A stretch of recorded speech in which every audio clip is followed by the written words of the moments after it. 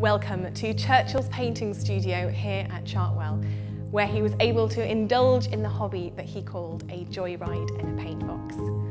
Churchill painted well over 500 canvases during his lifetime, and we have about a third of his total output as an artist here at Chartwell, with over 140 here in the studio alone. As part of our major project over the last 3 years, we have been able to undertake a re-display of this space in order to bring it more into the look and feel that Churchill knew it during his lifetime. When Chartwell first opened the studio in 1968, the space looked very different to how you see it today. A lot of the walls had been whitewashed and there were far fewer paintings, so it felt much more sparse by comparison. We were very fortunate over the decades that followed to have a number of paintings gifted to us in the bequests of Lady Churchill, her daughter Sarah, and her youngest daughter Mary. And as a result, we saw an increasing number of paintings here to really enrich the display. However, there was never an overall rethink of the display of this space during that time. And it's only now that we've been able to completely redisplay it, which has included, amongst other things, reinstalling some of the original infrastructure and shelving, stripping back the paint layers to bring back the original oak which Churchill had here and which created a frame effect for his canvases, and also change the order in which the paintings are displayed. First of all, to bring more key pieces down to easier sightlines for our visitors, but also to recreate Churchill's own hang and his wonderful display of the space, which really is a kaleidoscope of colour. In terms of the riot of colour that you see in this room, it's reflected in Churchill saying once that he rejoiced in the brilliant colours and felt genuinely sorry for the poor browns, which is why when you look around the studio today, it really does show the joy and the exuberance with which he was able to approach painting.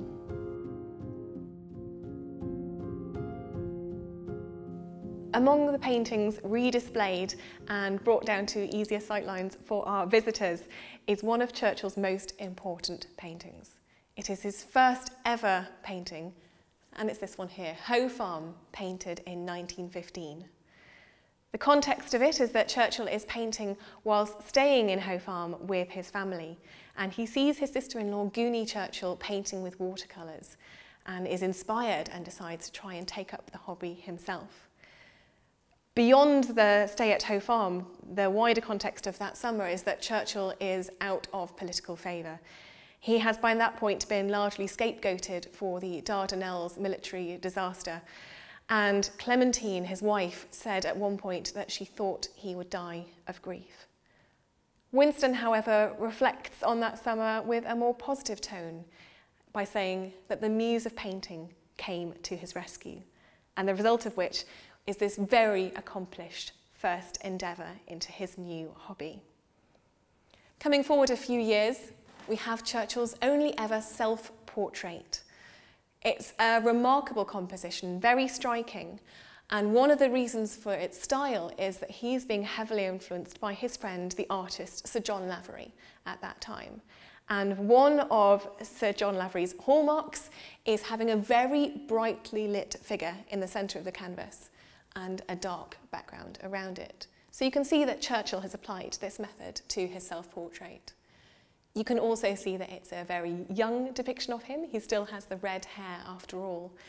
But there's also the fact that this is said to be a metaphor. He is still rebuilding his political career following the Dardanelles. He is still on the ascendancy and working his way back up the ranks to try and get to the level he was before the First World War. And so there he is, shrouded in darkness, and yet there is light through his painting. Moving on from the self-portrait, we come to the years in which Churchill is exploring different techniques and ways of developing as an artist. The ruins of Arras Cathedral, for example, is a copy of a John Singer Sargent painting and a method by which, through seeing how other artists depicted scenes, he could then improve himself. We also have the magic lantern technique, which is where you put a photograph negative into a magic lantern and it blasts the image onto the canvas so you can recreate it. And really, this is an exercise in developing your ability to depict 3-dimension. So it's a way of improving rather than for the end product itself. But it's always interesting to see which photographs Churchill has chosen to recreate. And in this case, it's a lovely scene of a parrot with a number of children looking up in wonder. We also have the grid technique, which alongside the magic lantern was introduced to Churchill by Walter Sickert. The grid technique is particularly good if you want to do portraits but don't necessarily have a sitter. And what's wonderful about that one is that Churchill has left the grid in order to show the fact that it is part of this exercise. And he's picked a photograph at himself at a horse racing meeting. This is in the late 20s by this point, so perhaps Churchill, by that point busy as Chancellor of the Exchequer, enjoyed recreating an image of him at rest. And lastly, we have the application of the grid technique in the painting Mary's First Speech. And this is a wonderful family moment where Mary is laying the foundation stone of what would later become the Mary Cot, the playhouse that exists to this day in the kitchen garden at Chartwell. And it's such a wonderful family moment. You've got Randolph, Mary and Winston, and it says a great deal that he felt it was such an important moment he had to capture it on canvas. Across this row, we explore some of Churchill's later paintings and styles, from Impressionism to holiday painting. But there's one in particular I would like to introduce you to, and it's my favourite here in the studio. It's called View of Chartwell. It was painted in 1938, and it sees Winston Churchill taking his canvas, easel and oil paints to the northernmost corner of the estate. So he's looking out across his gardens and beyond that, the Weald of Kent. It's an autumnal day, so you can imagine it's very chilly, but the light is so beautiful that Churchill is determined to capture it. Now, it's been a difficult year for the Churchill family. At one point earlier in the year, they were considering having to sell Chartwell, and it was briefly listed on the market. By the autumn, however, his finances looking somewhat healthier, he knew he would be able to keep Chartwell. So there's a sense of relief, I think, to this painting as well, that the home he loved so much would continue to remain with him and his family. But beyond that, 1938, of course, the clouds of war are forming across Europe. And beyond that Weald of Kent is the south coast, the Channel and mainland Europe beyond.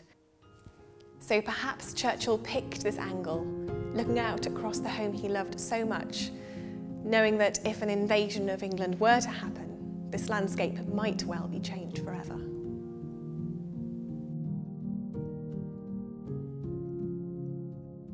The project that we have undertaken here in the studio has allowed us to revisit how Churchill engaged with his own paintings, how he showed them to friends and family, and perhaps most importantly, the fact that what we see before us is a visual diary. Churchill didn't write a diary, but he did paint one, and that's what you can see in the studio at Chartwell today.